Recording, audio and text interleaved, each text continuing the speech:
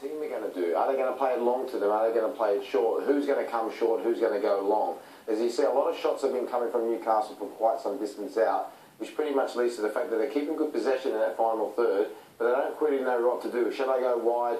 Shall they come forward? 1-2, they need a lot more movement, better movement. Come short to go long to come short. They're too predictable at the moment, the both of them, and they could be providing a lot more problems to the West End defence, and Reid and Collins are very comfortable at the moment. Let's have a look at some of the goals from the other games.